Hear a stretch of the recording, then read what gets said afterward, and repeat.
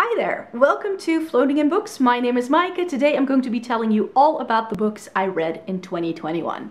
Yes, 2021, because I didn't update you on those, and I thought we could still chat about them. So I read 11 books, just 11, in 2021, and I'm not gonna go on too much about why I didn't read that much in 21. There is a reason. I just wasn't really having a good time the past year and a half or so. And one of the things that suffered immediately were my reading habits. So I only read 11 books in 2021, and maybe in the future I'll tell you a bit more about what was going on, why I haven't read that much, and also when you see my update for 2022 of what I've read so far, you'll find that I've also changed reading habits quite a bit since 2021. But yeah, I did read 11 books, and I thought that I could do a nice roundup video of all of the books I read. Now granted, these are it's been a long time since I read these for the most part, so I'm not sure how much I can actually say about these books, but we'll talk about them and I'll have you updated on what I actually read. So before I forget to talk about these books, I want to talk about the books I don't have physically with me. One of them is an audiobook, and that's The Boy, the Mole, the Fox, and the Horse by Charlie Mackesy. And this I read as an audiobook, and it was read by the author, and after I read that book, I immediately bought it in Dutch for my 5-year-old niece, because I was like, okay, great, this is like the new Winnie the Pooh. This is an adorable children's story about a boy, a fox, a mole, and a horse, and they just formed this band, and it's filled with little whimsical things. And apparently the book version, if you have the physical version, it's got all these lovely drawings that he's made, but the audiobook version was really nicely staged. I believe they had some music in the background, and it really felt like a full experience. It really made the pages come to life, because he didn't just read the story, but he also told you about little quirks of how the pages came together, and I really enjoyed it. I listened to this on a walk as it was snowing, so this was a thing. This was a thing for sure, and I think that just added to the magical setting, and the book just really came alive for me, and it was a really nice one. I gave it 5 stars. It was one of my top reads that year. The second book I don't have on me physically is because I borrowed it. My mom lent me De Avond is Ongemak by Marieke Lucas Rijneveld. This has been translated into English, so if I can find the English title, I'll make sure to pop it on the screen here. I believe it actually won prizes for one of the best translated works of that year as well, or last year, and that's why I also wanted to read this. So it is a Dutch book. Dutch books are never very pleasant. A lot of Dutch books are about heavy topics, so you always need to make sure that you're aware of the trigger warnings. This has trigger warnings for child abuse and death in the family and grief. It's about a rural family in the Netherlands. They have they're farmers, I think. They have cows, I think. And they live in this area that's pretty religious as well, so it's quite a conservative family.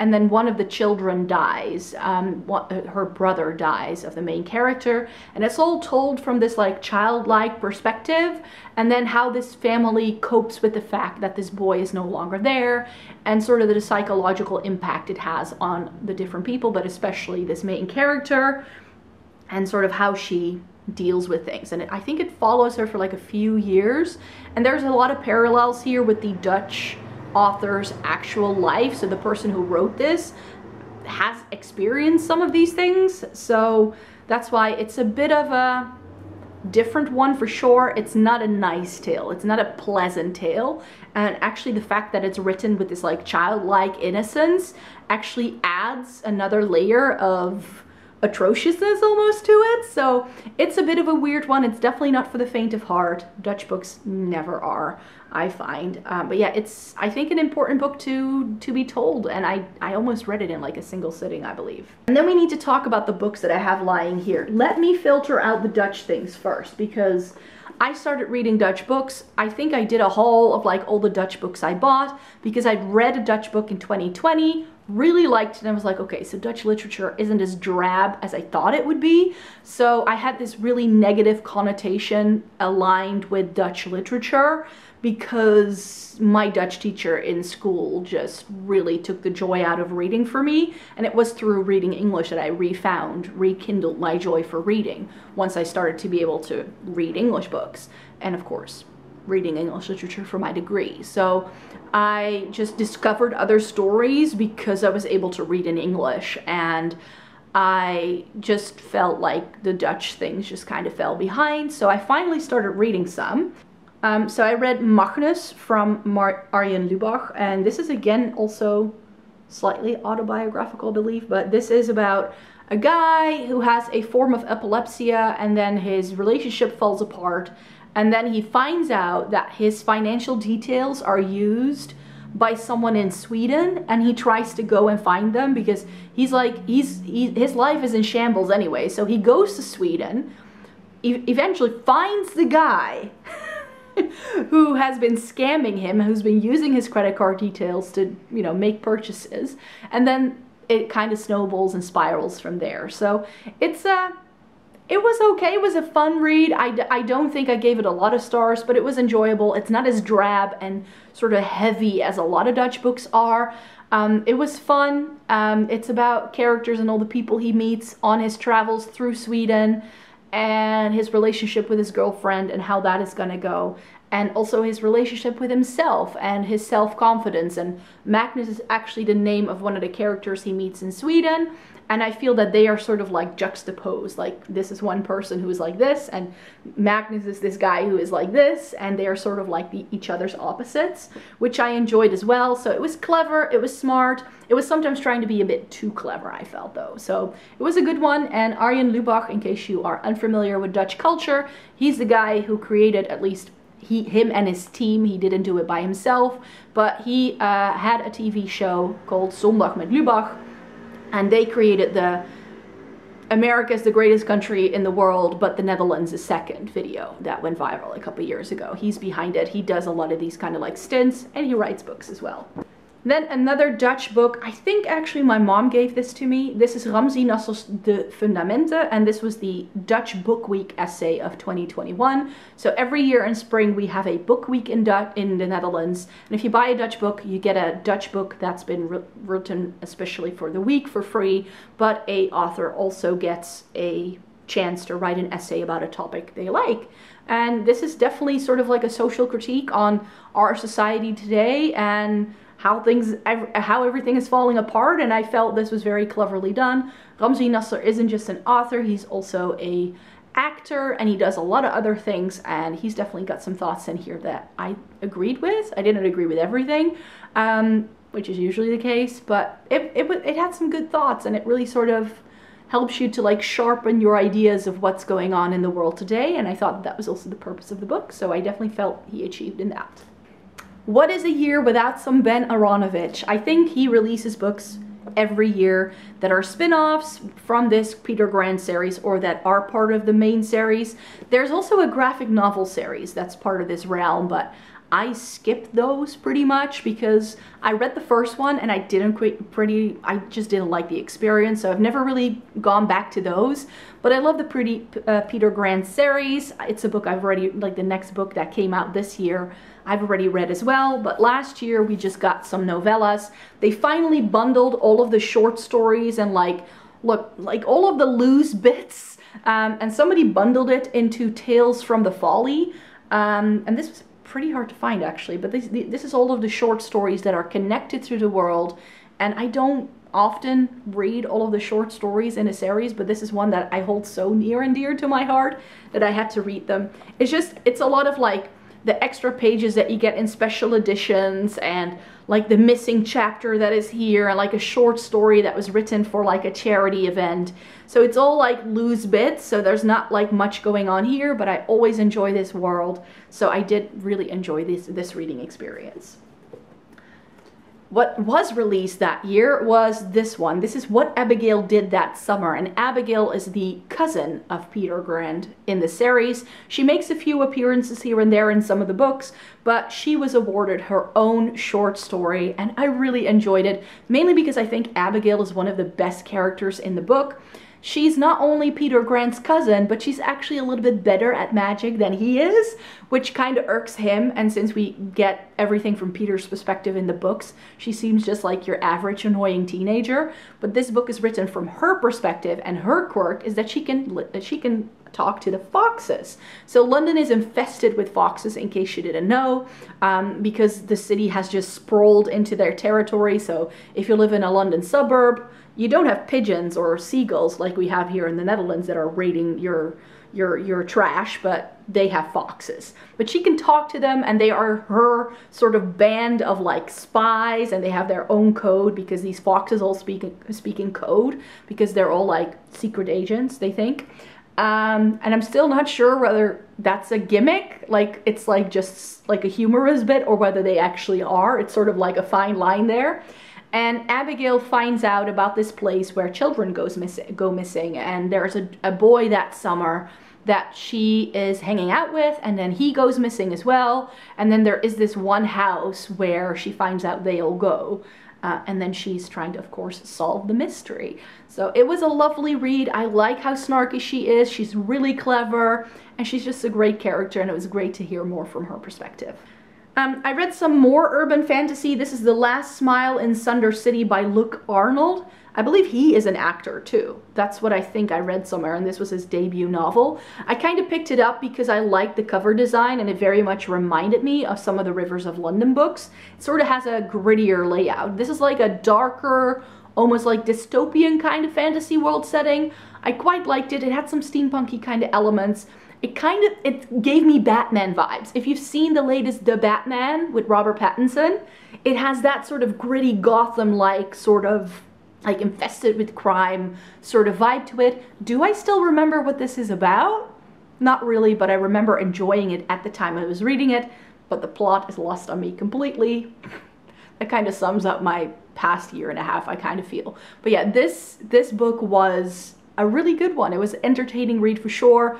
Do I need to read more by this author? Not necessarily. An author I do keep reading from is Genevieve Cogman. She writes the Invisible Library series, and this is, I think, the 8th book in the series. There are 10 out. I've read all the first 8. This is the secret chapter. In case you're unfamiliar with the series, it's about a librarian called Irene. So yes, this is about books. But in this world, the Invisible Library is an institution. Is that the word? I always doubt whether it's institute or institution. My English is just going down a drain by the minute.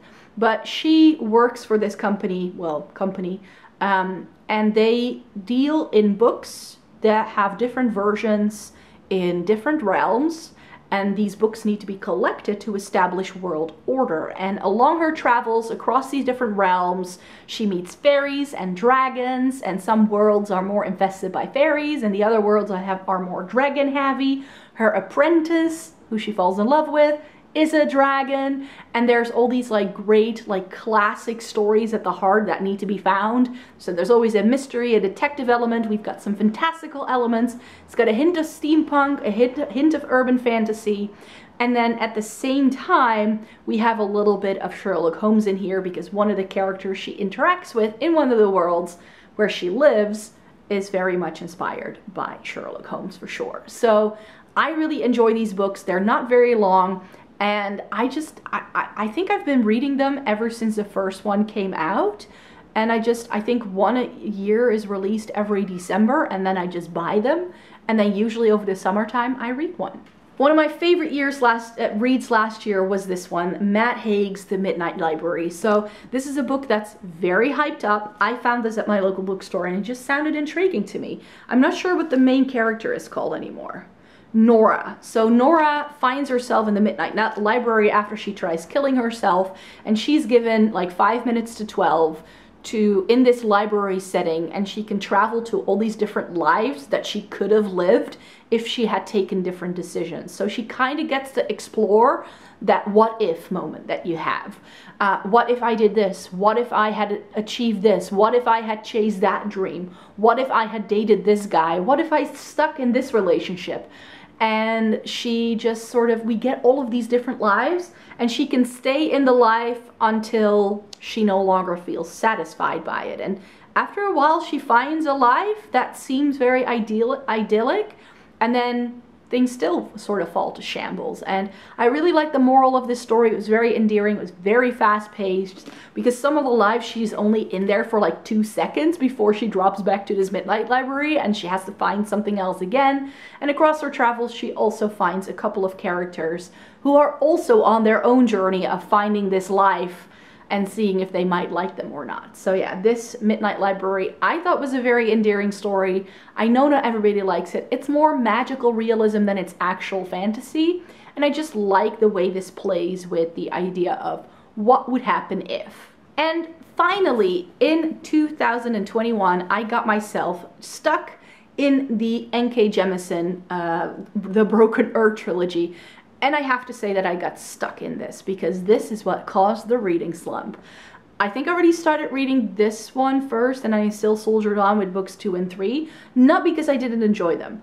I just found that how dark and bleak these books are in combination with a pandemic.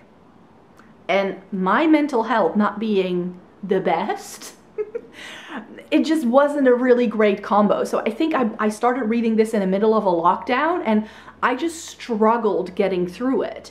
And not because I didn't enjoy the book at all. I actually quite enjoy the series. I can see why people love it, but for me it just wasn't the right book at the right time, which greatly impacted my reading experience with this.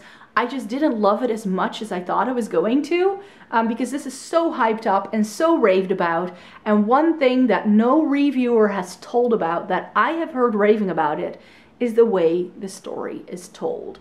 We get an I perspective, we get a you perspective, and we get a third person perspective. And that shift in perspectives just really threw me for a loop. It just really put a distance on the story. I like that we're getting a fantasy story that's told in a different way, don't get me wrong. I think the magic system is clever. I think the characters are flawed and yummy and great, and you want to love them and hate them at the same time. So I like all of those things, but just the way it was written down, it just felt I couldn't fully engage with the story, and it took me until the second book until I really felt like I could really feel anything for these characters. And I actually thought after finishing the first one that maybe that perspective switch might have like been let go for books 2 and 3, but we still get the same perspective. And I do feel that in the end it all comes together really nicely, and I like what these books do. And now that I've read them, I do really appreciate them, and like I said, I really like the world. So I can see why this has won prizes and why so many people love this. It just wasn't for me.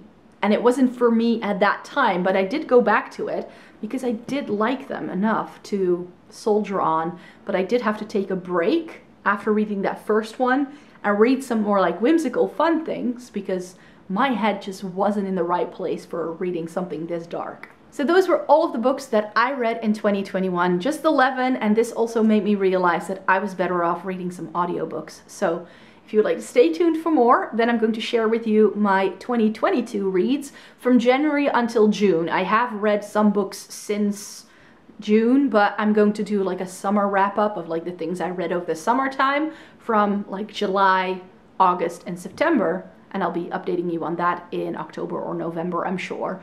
So yeah, that's going to come next, but I thought I could sort of split it in half because in 2022, I did read many more books than I did in 2021. So I've already read double the amount of books as we're talking, like more than that, because I've read 25 by now, I think. And I think that by the time I do my update for the summertime, I may have already hit 30. So I'm actually thinking that I could get really close to hitting my reading goal this year of 50 books. Which I just set myself every year, and I don't care if I make it or not, but some years were more successful than other years. So yeah, that's it, what I wanted to share with you today. Thank you so very much for joining me. Please stay tuned for more. I'm going to be making one video a week on this channel for sure. If you also like makeup related content, then check out my main channel, because there I post 3 to 4 times a week. So I hope you like to stay tuned for more, and I hope to see you in my next video. Bye bye!